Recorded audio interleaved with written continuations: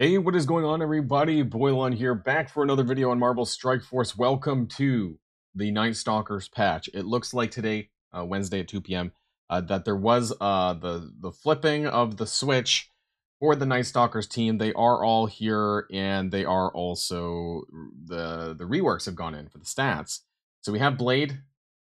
We're here. Blade. The funny thing is that we're actually seeing, like, they're in the game. Like, I'm pretty sure the Envoys never did any, like, videos from the playtest server. So it's been pushed to the live servers pretty early on. But hey, that's okay. One thing that I do want to note is that the vampire trait is also activate. We'll talk about that a little bit. Then we have Man Thing over here. And then we have Oath. Oath actually has a pretty cool, like, idle pose, I suppose. Like, ooh, there we go. There's the wings. And so this is our first time seeing the characters in their animations and their models and what they look like in the game. And I actually really like how they designed Oath. Now, one thing that's really interesting is that I thought that Oath would have an MSF original tag, because I thought they pretty much said as much on the blog, but she doesn't. So maybe she will later. I'm not entirely sure. But those are the three characters there. We're going to talk about them. We're going to take a look at their stats as well, and we're going to take a look at Agatha and Moon Knight as well in this. So if you're ready to go, let's boil this down.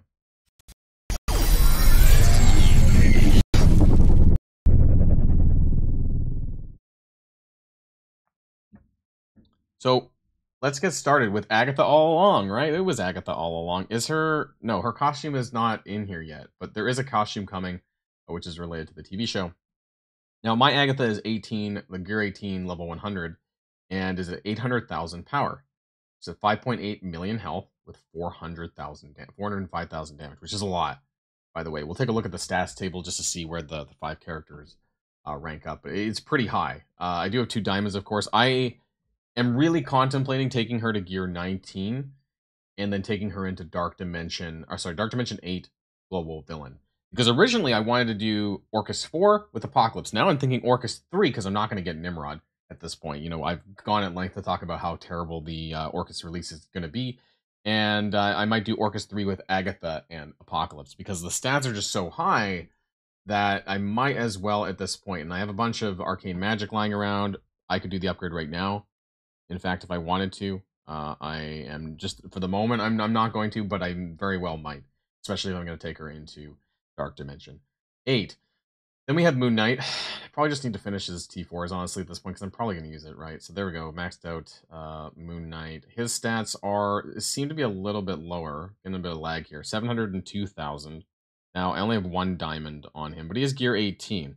So if you take a look at his stats, it's pretty similar health, 5.9 million. 350,000 damage. So it's a little bit less than what Agatha was, but there was a 2 diamond on there, I believe. So we'll see where he stacks up overall too. I am using a Raider ISO on him. And as usual, you can see that all 3 of the new characters are 100 shard unlocks. It's funny because I don't even have Nimrod unlocked and we're already moving on. Blade is going to be released next Tuesday, by the way. The showcase for the Nightstalkers, the Path to Nightstalkers, does go live next Tuesday, and that's when Blade is expected to have his offers. Now, I don't know 100% if he's going to have a core orb. I mean, he does have a core orb. Whether or not you can core him, I'm assuming you will. I don't think there's any real restrictions on this team, but as always, we'll have to wait and see how that kind of stuff plays out. Now, I do want to show you inside the game. Remember, we did this video about Omega Sentinel yesterday. So there is now a free claim for the Sentinel Transcendence Orb. Now, of course, there's no mention about why we did not get it in the Kiln reward, so I have no idea if there's going to be future communication on that. We know that Scopely's communication is not always very good. They make tons of mistakes everywhere, in blogs and everywhere else, but at least we have our 1 orb. They also made mention in the blog that this was going to replace the Orcus overload that Nimrod's in right now, so again, I don't know if that's taking place, if that's happening, or if this is our path, or not path 1, our phase 1 is this daily free claim. I'd rather have a daily free claim than whatever the hell else I'd have to do to jump through hosts for a single orb. But I don't know how long we'll be getting this. I don't know if this is just a band-aid. Just wanted to point that out. Make sure you go to the web and you pick that up. Now, as far as the other characters go, I do want to talk about, we're going to talk about Man-Thing last, but we're going to be talking about the characters and their uniques. So Oath and Blade require the Crimson Bloodborne Nanobot, or Nanobots for short, and this is the same unique that is used by Gore the God Butcher.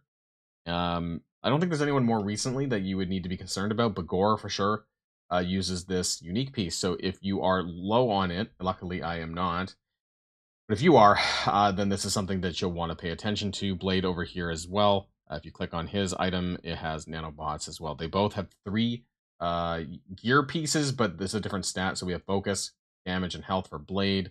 Both is actually the same. And Man-Thing is, I don't know exactly. Resistance, armor, and health. But for some reason, it's not online for what Man-Thing's unique is. So I can't tell you that quite yet. And it's not available. And for some reason, Gear 19 for him is also not available. It's locked, even though it's showing him at level 100. So the second thing that I want to talk about is the stats table, because this should all be updated as well. So we're gonna zoom in a little bit for all the yeah, well, that's okay. We'll zoom out one. So let's organize by health and take a look at where they're at. So Man-Thing, number 3 in the health table. He's actually right up there with Gladiator and Sentinel in terms of stats, which is pretty good. It's pretty solid. Then we have Blade at 7 and Oath at they're tied actually. Blade and Oath are tied, which is pretty good, but it's the exact same stat value as Scientist Supreme. So that's interesting, but they should be better because, you know, Scientist Supreme doesn't really have any damage attacks. Not that, actually, this is health, so I don't know why that matters. But anyways, it's still pretty good, right?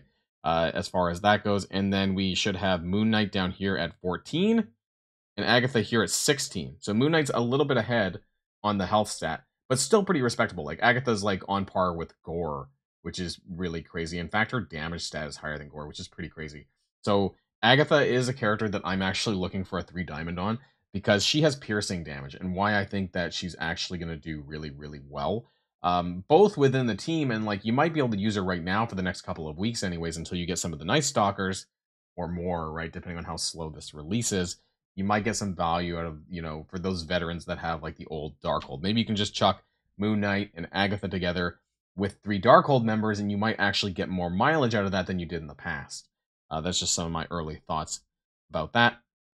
Damage, we have Blade here at number 2, on par with Nimrod. So the stats are about the same as Nimrod. Pretty respectable, I think. So it seems that Blade is going to be the damage dealer of the team. But we also have Oath coming in at number 5 on damage as well. Then we have Agatha coming in at number 9, in best damage in the game. And Man-Thing just behind at number 10. Moon Knight over here at number 12. So they're all pretty powerful characters, but it does seem that Blade kind of inches out. Now, the difference, though, of course, is that we have Agatha and Moon Knight who are farmable, right? That you can get shards. Maybe you already have them at 7. And so your stat potential is going to be much greater with Agatha and Moon Knight, just like it was for Lady Deathstrike with the Orcus team, right? Lady Deathstrike did have a really, really good, you know, damage stat value. But the fact that they were already kind of built and ready to go, this is going to make a pretty big difference when it comes to the team. Because, you know, with the way that they're releasing characters, we're going to get maybe 3 or 4 star, if that, right? You know, slow drip of all of these characters. Armor stat-wise, we do have Man-Thing coming in at number 2, which is pretty good, actually. He has the highest now compared to even the other newer characters. Sentinel, he's like 30,000 more, or about over 10% more than what Sentinel has. So that's pretty powerful there. As far as the other characters, we have Agatha down here at 12. I don't know if I missed somebody. Blade at 15. And maybe it goes down from there. Did I miss somebody up here? Oath, actually at 10. And then, I don't know, Moon Knight's like way the hell down there, so I'm not going to bother checking him. Focus, we do have Oath at 7, Moon Knight at 8, Agatha at 9, and it kind of goes down from there. Or Man-Thing's down there at 18, and Blade's over there at 21. Resistance, we'll just follow up with that. And we do have Agatha at number 4, Man-Thing at number 5, Moon Knight at number 6, and it might be pretty similar. We're missing Oath at 16 and Blade over there at 21. That seems very similar to the focus set. Actually, now that I take a look at that. But the one thing that I do want to point out, though, is that Man-Thing has a speed stat of 95. So what I'm gonna do is I'm gonna just do this over here. So Man-Thing over here with the speed stat of 95 is kind of on the... He is the tank, right? Most tanks are slow, but this is particularly slow, I think, because Gladiator actually has a speed of 121. So as far as tanks go, they could have made that a lot better. Man-Thing does have a speed thing in his passive, though, that kind of speeds up the team. But still, it's pretty bad, I think. Oath is at 126, and Blade is at 127. So you can see that the team has a particular turn order that's going to take place. And Moon Knight and Agatha. Moon Knight's really slow, too. He should have gotten increased speed, in my opinion. 105, that's kind of pretty crazy. And Agatha is at 114, which is okay. It's pretty average, honestly. What is this? Minus 1,000. Block chance. He has a minus 1,000 block chance? Alright, just that kind of popped out at me, because it seems a bit weird. I didn't know that, actually. So those are the character stats of the Nightstalkers. They're, of course, pretty good, right? Like, things are just... I don't know if it's gotten that much crazier over Orcus. I don't think it really has. But there are a few characters that are kind of inching up a little bit higher.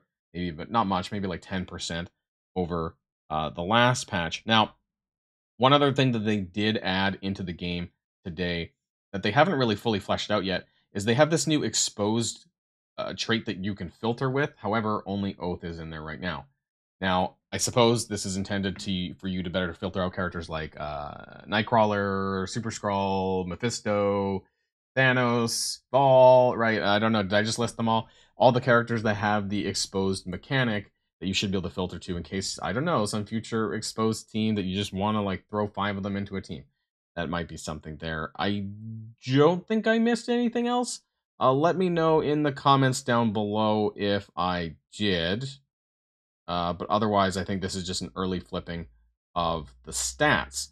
Now, what I'm going to do with this with Agatha and Agatha and Moon Knight, probably is just going to be using them within a Darkhold team, honestly, in PvP for the moment. I'm going to maybe like chuck them onto Crucible defense, I might, just to see if it makes any difference as far as, well, I guess Crucible's done for the week, so maybe for Sunday. But other than that, I don't think there's a whole lot you can do with them in raids. I just don't think that that's really happening now at this point, because I just don't think that... I think you need the newer characters really to make much of a difference. But I am still nonetheless really impressed with the stat changes, particularly for Agatha, who I am going to be using in Global Villain when I get there pretty soon. I'm actually like not far from there. So I think I'll be putting some purple ISOs onto Agatha and testing her out there and see how she does, even though she's going to get debuffed by the Orcus characters, but we should be able to flip that back with the Scientist Supreme. So looking forward to that. Otherwise, that's just a bit of a recap of what just happened over the last little while here. Let me know what your thoughts are in the comments down below with the path to Nightstalkers, and make sure you get that Omega Sentinel orb in the free claim. You know what? We're going to end this by opening the Omega Sentinel orb, because why not, right? You know, let's see. Our slow drip. Jackpot, baby. Jackpot. No, we didn't. Didn't even get the fucking character. I hate these orbs. They're trash. Okay, that's it. I'll see you guys in the next video.